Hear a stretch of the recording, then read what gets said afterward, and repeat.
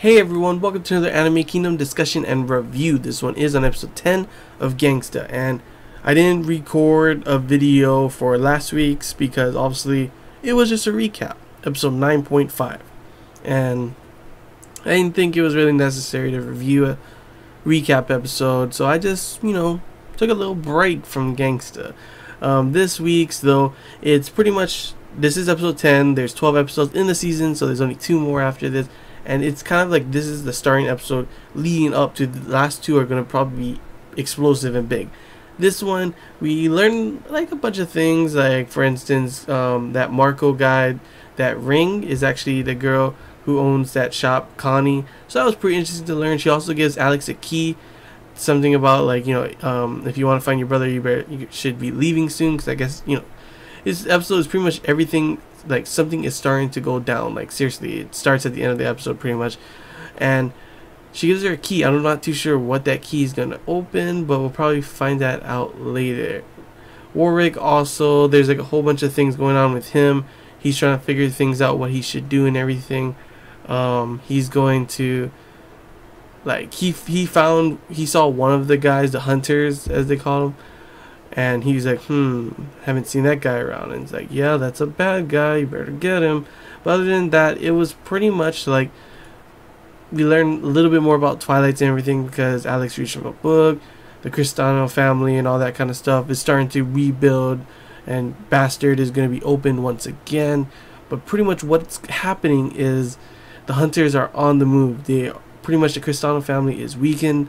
Monroe family only has one Twilight, which is of course Delico, and he's only like a D0, I think. So they're ready to be attacked and everything, and the only real threat I guess the hunters really see is the that Twilight guild. And in this episode they pretty much start attacking all of them, and this one girl with this axe is just like with like a lollipop in her mouth, just cutting everyone up, killing everyone. I actually got scared for a moment. Sorry, that's a car passing by, but I actually got scared for a moment if Doug was actually gonna die in that one, but he does get away. I've learned to like Doug. He's a pretty cool guy. I like that they're actually putting him in these episodes and everything as kind of a more main person in it.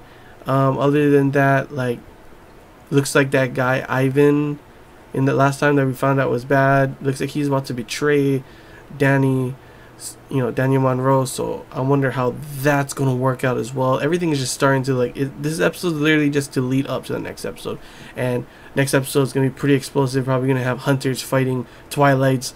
I don't know what Daniel Monroe is gonna do to that Ivan guy. I'm pretty sure he's not gonna die. What's gonna happen with the Cristano family? What is Alex gonna do? You saw Nicholas at the end. Is he gonna go out to try and fight him, because him and his bloodthirstiness? And what is Warwick's plan? What is he gonna do? There's a whole bunch of questions left unanswered, but that's obviously because this is the beginning episode of this, I guess you can say, arc. And there's only 2 more episodes that will be showing next week and the week after that. And I honestly can't wait to see how this anime ends up ending. How are they gonna end this?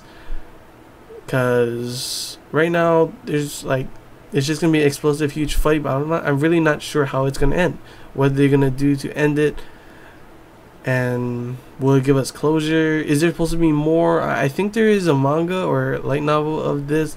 I'm honestly kind of blanking out right now, but I'm wondering if there's gonna be a second season. We'll just have to wait and see. Honestly, this episode, it was an okay episode. Like I said, it was an episode to lead everything up. We got a bunch of clues on stuff. Everything is slowly being put into place, pretty much. Everyone is slowly realizing that something is happening, and obviously the hunters are on the move. So yeah, that's all I really got to say about this episode. It was a nice, good episode to start things off, lead up to these next 2 episodes, which I'm pretty sure are going to be pretty dang explosive, and just I'm just really excited to see how crazy it gets, to be honest. But yeah, hope you guys enjoyed. If you have any questions, feel free to comment below. If there's anything I missed and you want to talk about, comment below as well. And until next time, guys, see ya.